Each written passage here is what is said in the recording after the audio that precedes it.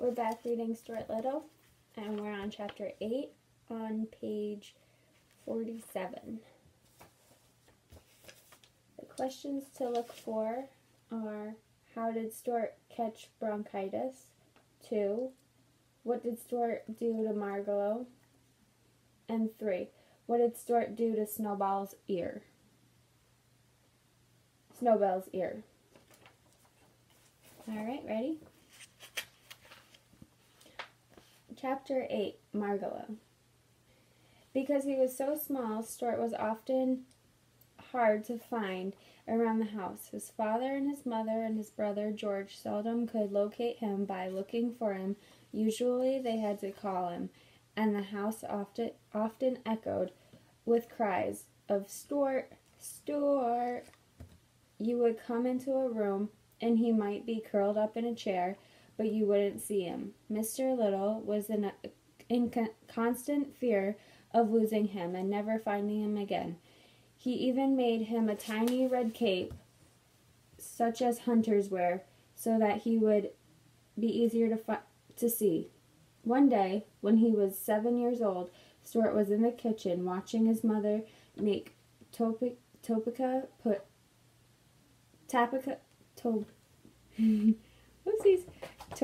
pudding. He was feeling hungry, and when Mrs. Little opened the door of the electric refrigerator to get something, Stuart slipped inside to see if he could find a piece of cheese. He supposed, of course, his mother had seen him, and when the door swung shut and he realized he was locked in, it surprised him greatly.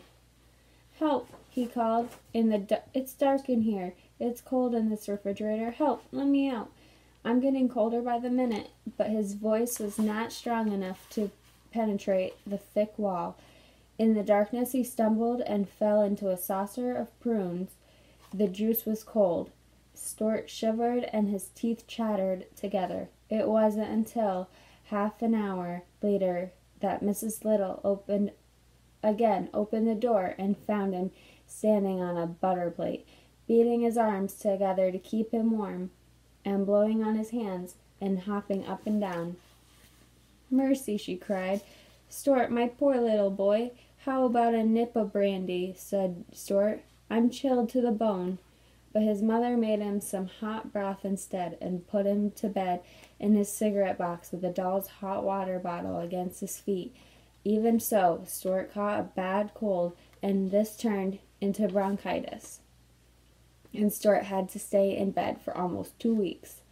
During his illness, the other members of the family were extremely kind to Stuart.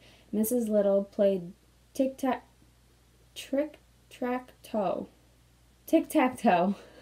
with him. George made him a soap bubble pipe and a bow and arrow. Mr. Little made him a pair of ice skates out of 2 paper clips.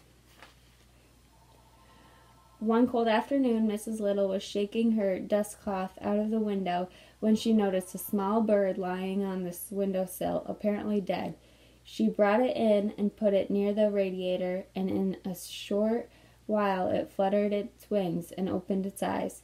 It was a pretty little hen bird, brown with a streak of yellow on her breast. The Littles didn't agree on what kind of bird she was. "She's a wallow-eyed Vero," said George scientifically. "I think she's more like a young wren," said Mr. Little. Anyway, they fixed a place for her in the living room and fed her and gave her a cup of water. Soon she felt much better and went hopping around the house, examining everything with the greatest care and interest. Presently she hopped upstairs and into Stuart's room, where he was laying in bed. "Hello," said Stuart. "Who are you? Where'd you come from?" "My name is Margalo," said the bird softly in a musical voice. "I come from the fields, once tall with wheat, from pastures deep in fern and thistle. I came from vales of meadow sweet, and I love to whistle." Stuart sat bolt upright in bed. "Say that again," he said. "I can't," replied Margalo.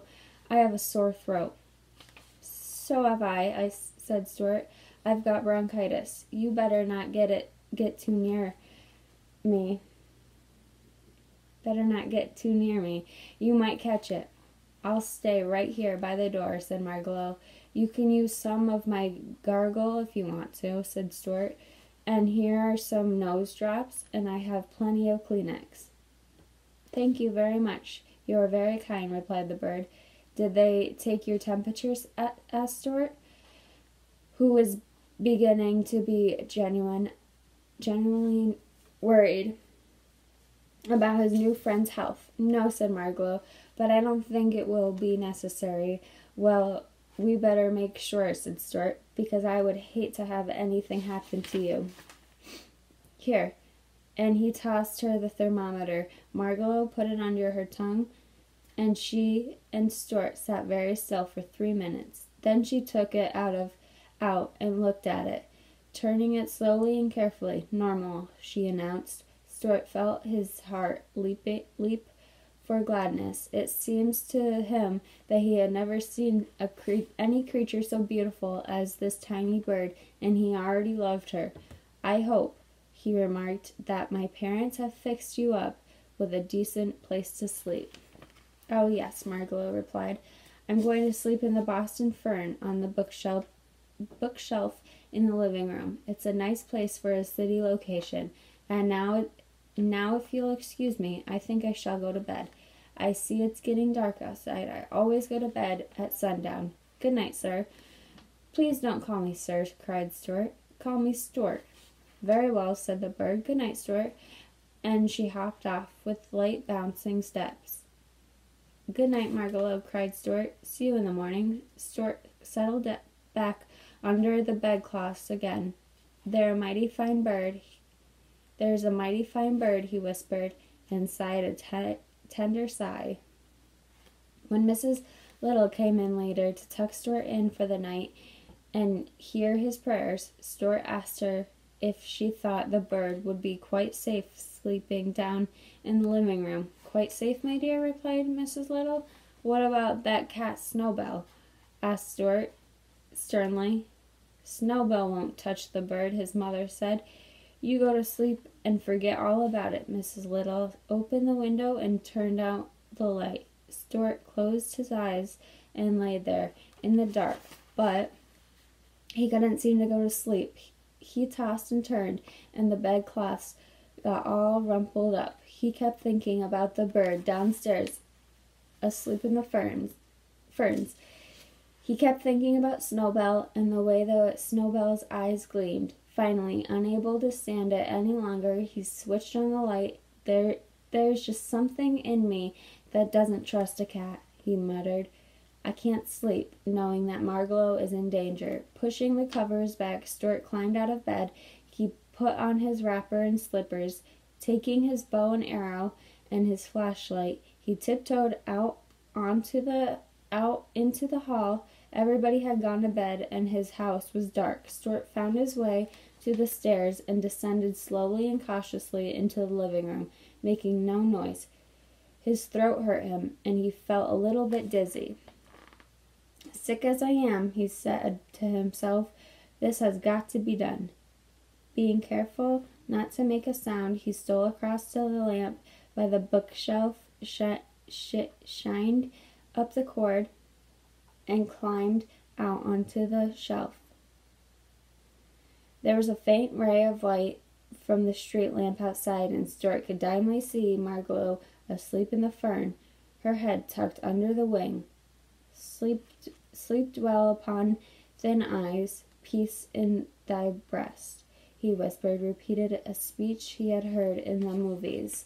Then he hid behind a candlestick and waited, listening and watching. For half an hour he saw nothing, heard nothing, but the faint raffle of Margalo's wings when he stirred in dream.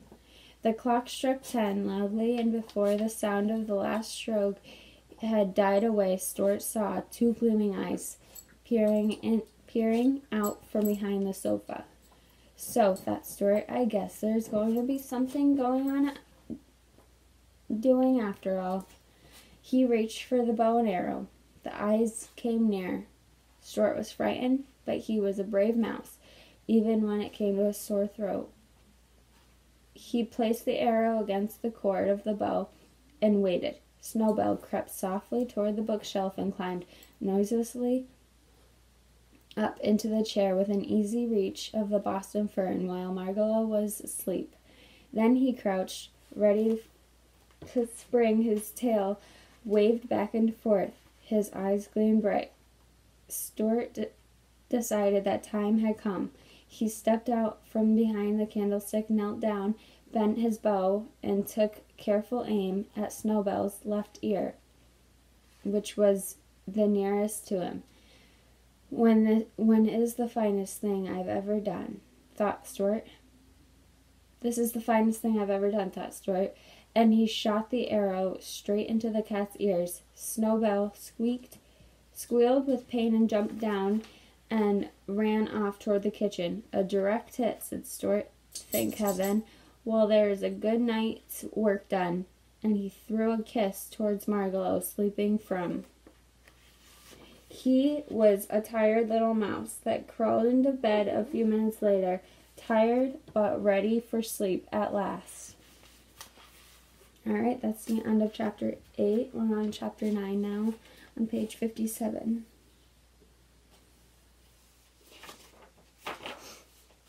And the questions you need to answer will be, number 1, why did Stuart jump into the garbage can? 2, where was the garbage truck going? And 3, why was Stuart sad that he might die? Come here. Got a little crybaby with me.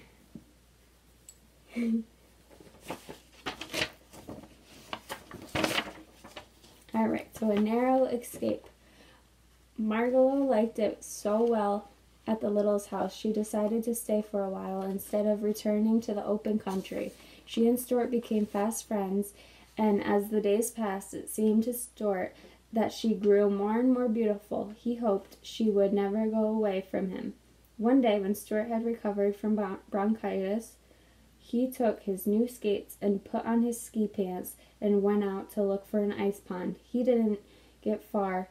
That minute, he stepped onto the street. He saw an Irish Terrier, so he had to shinny up an iron gate and jump into a garbage can, where he had in a grove of celery.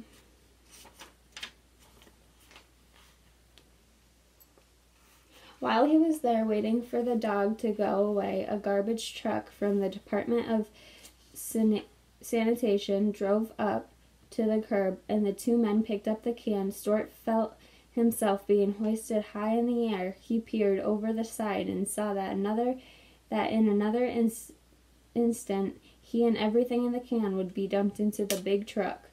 If I jump now, I'll kill myself, thought Stuart. So he ducked back into the can and waited.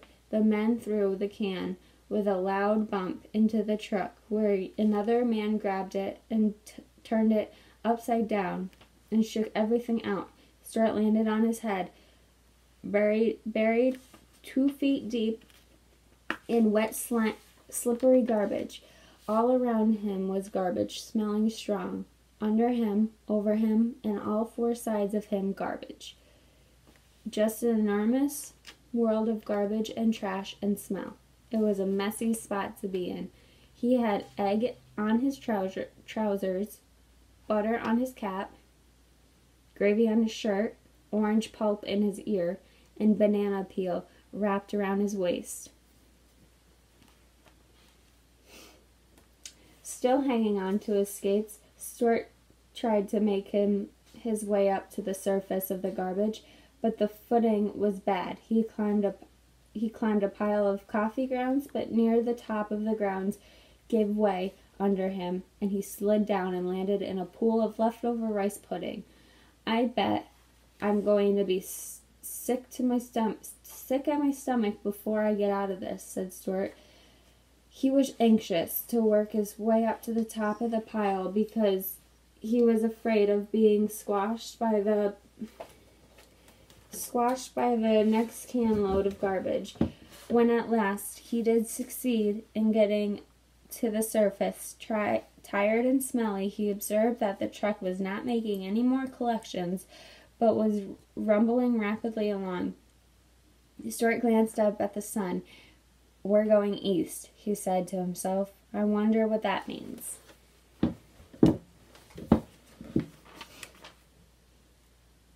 There was no way for him to get out of this truck. The sides were too high. He just had to wait. When the truck arrived at the East River, which borders New York City, on the east end, which is rather dirty but useful river, the driver drove out onto the pier, backed up to the garbage scow, and dumped his load. Stuart went crashing and slithering along with everything else, and hit his head so hard he fainted, and lay quite still, as though dead. He lay that way for almost an hour, and when he recovered his senses, he looked about him and saw nothing but water, the scow and being towed out to sea. "Well," thought Stuart, "this is about the worst thing that could happen to anybody, I guess. I guess this will be my last ride in the world." For he knew that the garbage would be towed 20 miles out and dumped into the Atlantic Ocean. "I guess there's nothing I can do about it," he thought hopelessly. "I'll just have to sit here bravely and die like a man. But I wish I didn't have to die with an egg on my pants and butter on my cap and gravy on my shirt and orange pulp in my ear and a banana peel wrapped around my middle." The thought of death made Stuart sad, and he began to think of his home and of his father and mother and brother, and of Margalo and Snowbell, and of how he loved them, all but Snowbell, and of what a pleasant place his home was, especially in the early mornings with the light just coming in through the curtains and the household stirring and waking. The tears came into his eyes, and when he realized that he would never see them again, he was still sobbing when a small voice behind him whispered, "Stuart?" He looked around through his tears, and there, sitting on a Brussels sprout, was Margalo. "Margalo," cried Stuart, "how'd you get here?" "Well," said the bird, "I was looking out the window this morning when you left home, and I happened to see you get dumped into the garbage truck, so I flew out the window and followed the truck, thinking that you might need help." "I've never been so glad to see anybody in my life," said Stuart. "But how are you going to help me?" "I think that if you'll hang on to my feet," said Margalo, "I can fly ashore with you. It's worth trying anyway." "How much do you weigh?" 3.5 ounces, said Stuart. "With your clothes on?" asked Margalo. "Certainly," replied Stuart modestly. "Then I believe I can carry you all right. Suppose I get dizzy," said Stuart. "Don't look down," replied Margalo. "Then you won't get dizzy. Suppose I get sick at my stomach." "You'll just have to be sick," the bird replied. "Anything is better than death." "Yes, that's true," Stuart agreed. "Hang on, then. We may as well get started." Stuart tucked his skates into his shirt, stepped gingerly onto a tuft of lettuce, and took a firm grip onto Margalo's ankles. "All ready," he cried. With a fluttering of wings, Margalo rose into the sky, carrying Stuart along, and cried. They flew over the ocean and headed toward home. "Phew," said Margalo. When they were high in the air, "You smell awful, Stuart." "I know I do," he replied gloomily. "I hope this isn't making you feel bad." "I can hardly breathe," she answered, "and my heart is pounding in my breast." "Isn't there something you could drop to make yourself lighter?" "Well, I guess I could drop these ice skates," said Stuart. "Goodness me," the little bird cried. I didn't know you had skates hidden in your shirt. Toss those heavy skates away quickly, or we might both come down in the ocean and perish." Stuart threw his skates away and watched them fall down. down till they disappeared in the gray waves below. "That's better," said Margalo. "Now we're all right. I can already see the towers and chimneys of New York." 15 minutes later, they flew through the open windows of the Littles' living room and landed on the Boston Fern. Mrs. Little, who had left the window up when she missed Margalo, was glad to see them back, for she was beginning to worry when she heard what had happened and how near she had becoming to losing her son. She took Stuart in her hand enough through even though his clothes smelled nasty, and kissed him. Then she sent him up the stairs to take a bath, and sent George out to take Stuart's clothes to the cleaner. "What was it like out there in the Atlantic Ocean?" inquired Mr. Little, who had never been very far from home. So Stuart and Margalo told them about the ocean, and the gray waves curling with white crests, and the gulls in the sky, and the channel buoys, and the ships and the tugs, and the wind making a sound in your ears. Mr. Little sighed and said someday he hoped to get away from business long enough to see all those fine things. Everyone thanked Margalo for saving Stuart's life, and at supper time Mrs. Little presented her with a tiny cake which had seeds sprinkled on top. Alright, so that's the end of chapter 9. Chapter 10 is on page 67. And the questions you'll be looking for are: what did Ignoria Cat tell Snowbell? 2. Who overheard the plot to kill Margalo? And 3. What did Margalo do when she read the note? For chapter 10, Springtime. Snowbell the cat enjoyed nighttime more than daytime. Perhaps it was because his eyes liked the dark, but I think it was because there are always so many worthwhile things going on in New York at night. Snowbell had several friends in the neighborhood. Some of them were house cats. Others were store cats. He knew a Maltese cat in the A&P, a white Persian in the apartment next door, a tortoiseshell in the delicatessen, a tiger cat in the basement of the branch library, and a beautiful young Angora who had escaped from a cage in a pet shop on 3rd Avenue and had gone to live a free life of her own in the tool house of a small park near Stuart's house.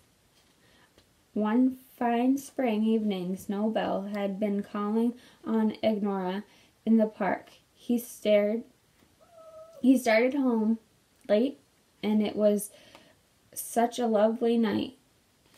She said she would walk along with him to keep him company.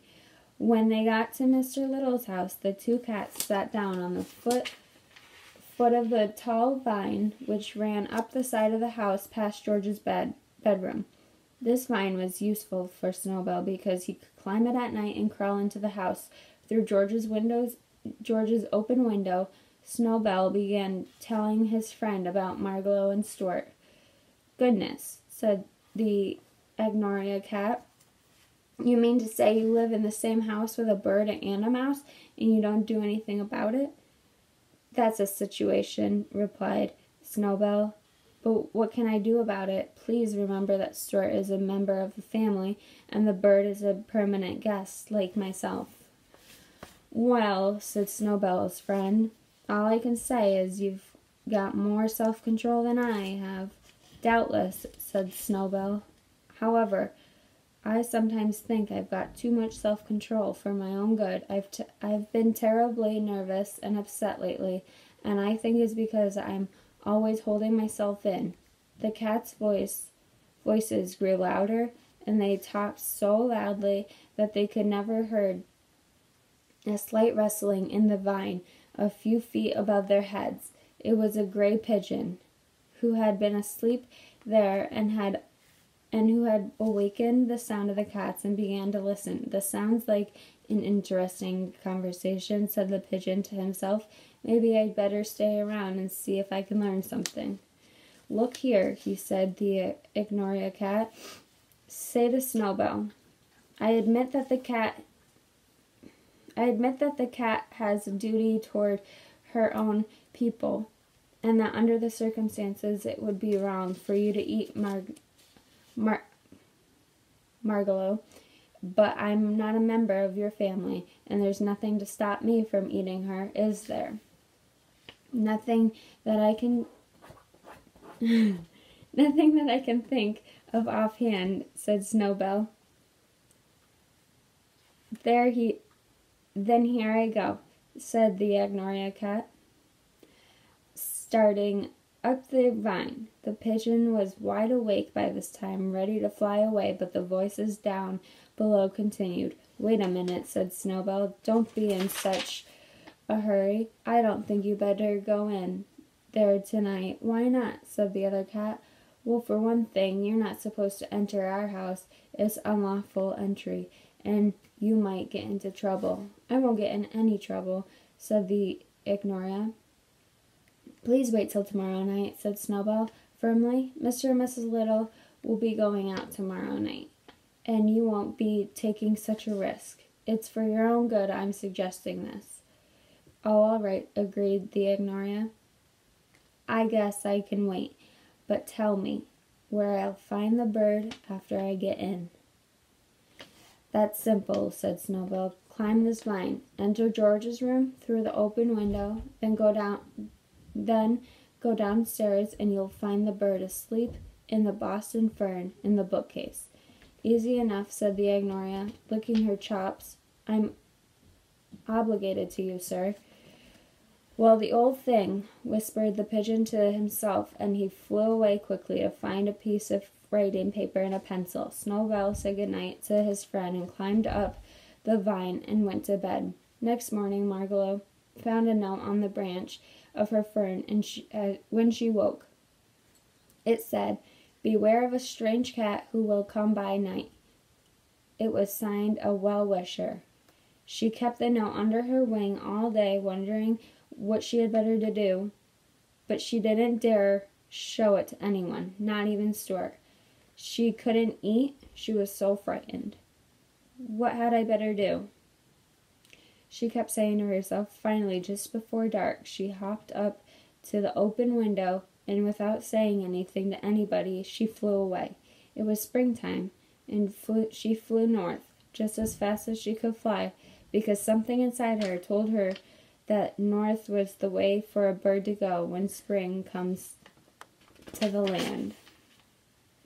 All right, now we're on chapter 11.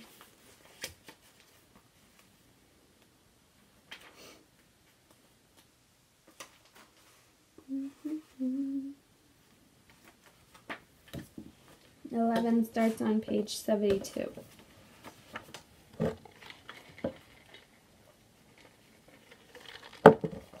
And the questions you'll have to answer are: why did Stuart run away from home? 2, where did he go see for advice? And 3, why wouldn't Stuart's car attract attention? So 11 is the automobile. For 3 days, everybody hunted all over the house for Margalo without finding so much as a feather. "I guess she had spring fever," said George. "A normal bird doesn't stay indoors this kind of weather." "Perhaps she has a husband somewhere and has gone to meet him," suggested Mr. Little. "She has not," sobbed Stuart bitterly. "This is just a lot of nonsense." "How do you know?" asked George. "Because I asked her one time," cried Stuart. "She told me she was a single bird." Everybody questioned Snowbell closely, but the cat insisted he knew nothing about Margalo's disappearance. "I don't see why you have to make a para out of me just because that disagreeable little chippy flew the coop," said Snowbell irritably. Stuart was heartbroken. He had no no appetite, refused food, and lost weight. Finally, he decided that he would run away from home without telling anybody and go out into the world and look for Margot. While I am about it, I might as well seek my fortune too, he thought. Maybe daybreak next morning. He got out his biggest handkerchief, and in it he placed his toothbrush, his money, his soap, his comb, and a brush, a clean suit of underwear, and his pocket compass. I ought to take along something to remember my mother by, he thought. So he crept into his mother's bedroom, where she was still asleep, climbed the lamp cord to her bureau, and pulled a strand of Mrs. Little's hair from a comb. He rolled the hair up neatly and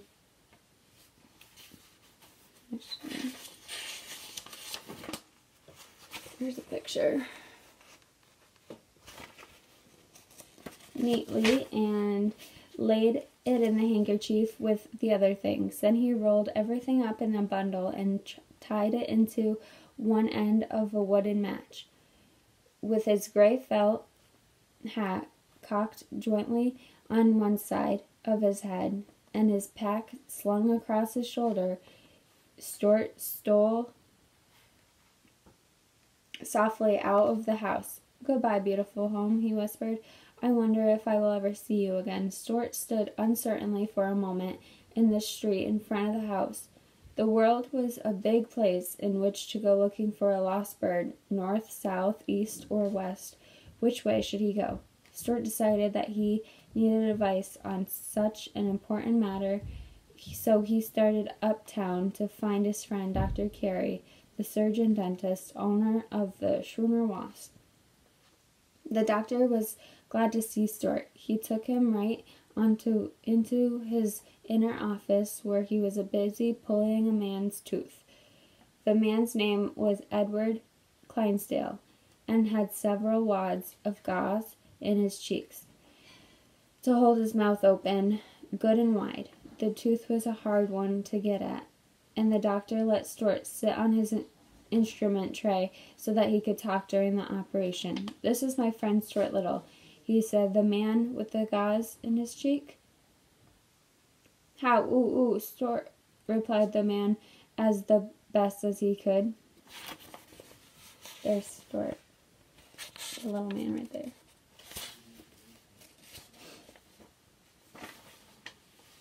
"Very well, thank you," replied Stuart. "Well, what's on your mind, Stuart?" asked Dr. Carey, seizing hold of the man's tooth with a pair of pincers and giving a strong pull. "I ran away from home this morning," explained Stuart. "I am going out into the world to seek my fortune and to look for a lost bird. Which direction do you think I should start out in?" Dr. Carey twisted the tooth a bit and racked it back and forth. "What color is the bird?" he asked. "Brown," said Stuart. "Better go north," said Dr. Carey. "Don't you think so, Mr. Clydesdale?" "Ook, in internal arc," said Mr. Clydesdale. "What?" cried Stuart. "I ook in Central Park," said Mr. Clydesdale. "He said look in Central Park," explained Dr. Carey, tucking another big wad of gauze into Mr. Clydesdale's cheek. "And it's a good suggestion. Oftentimes people with decayed teeth have sound ideas. Central Park is a favorite place for birds in the spring." Mr. Clydesdale was nodding his head vigorously and seemed about to speak again. "If okay, erd in Entral Arc, aka orc, even in Artford Ailway, and ook in Ukanika." "What?" cried Stuart, delighted at this new kind of talk. "What do you say, Mr. Clydesdale?" "If okay, erd in Entral Park, take a orc, even in Artford Airway, and Connecticut." "Oh, he says if you can't locate the bird in Central Park, take a New York, New Haven, and Hartford Railway train and look in Connecticut, said Dr. Carey. Then he removed the rolls of a gauze from Mr. Clydesdale's mouth. Rinse, please, he said. Mr. Clydesdale took a glass of mouthwash that was beside the chair and rinsed his mouth out. Tell me this, Stuart, said Dr. Carey. How are you traveling? On foot? Yes, sir, said Stuart. Well, I think you'd better have a car. As soon as I get his tooth out, we'll see what can be done about it. Open, please, Mr. Clydesdale. Dr. Carey grabbed the tooth with the pincers again, and this time he pulled so long and so hard and with such determination the tooth popped out, which was a great relief to everybody, particularly to Mr. Clydesdale. The doctor then led Stuart into another room. From a shelf he took a tiny automobile about 6 inches long. The most perfect miniature automobile Stuart had ever seen. This was bright yellow with black fenders and streamlined car of great graceful design. I made this myself, Dr. Carey said. I enjoy building model cars and boats and other things when I'm not extracting teeth. This car has a real gasoline motor in it. It has quite a good deal of power. Do you think you can handle it, Stuart? Certainly, replied Stuart, looking into the driver's seat and blowing the horn. But isn't it going to attract too much attention? Won't everybody stop and stare at such a small automobile?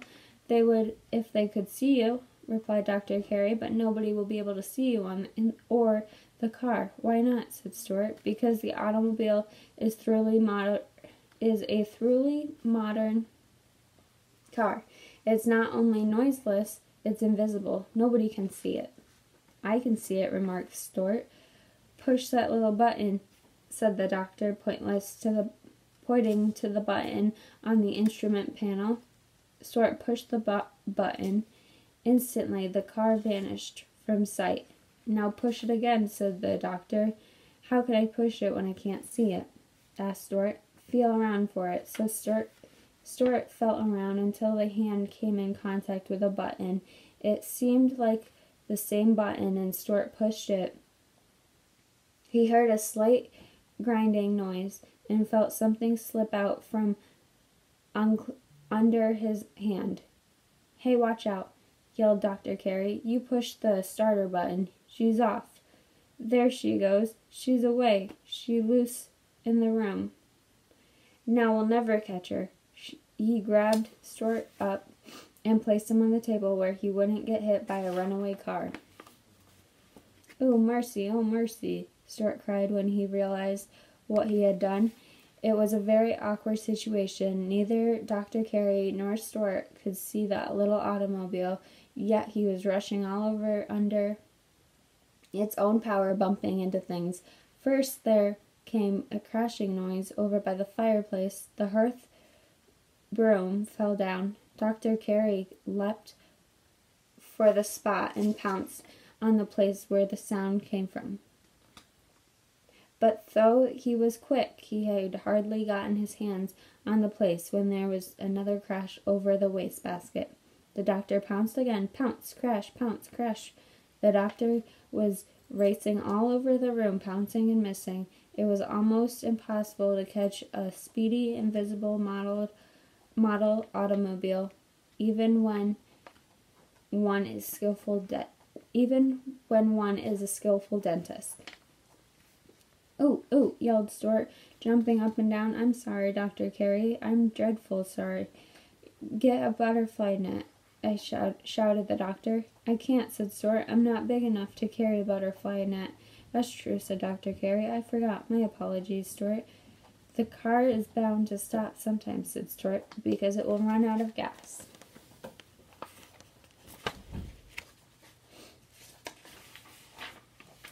That's true, too, said the doctor. And so he and Stuart sat down and waited patiently until they had no longer heard any crashing sounds in the room. Then the doctor got down on his hands and knees and crawled cautiously all over, feeling here and there until At last he found the car. It was in the fireplace, buried up into the hubs in the wood ashes. The doctor pressed the proper button, and there it stood, plain sight, against the front fenders, crumbled into its radiator leaking, its headlights broken, its windshield shattered, its right rear tire punctured, and quite a bit of yellow paint scratched off the hood. What a mess, groaned the doctor. Stuart, I hope this will be a lesson to you. Never push a button on an automobile unless you are sure what you are doing. Yes, sir, answered Stuart.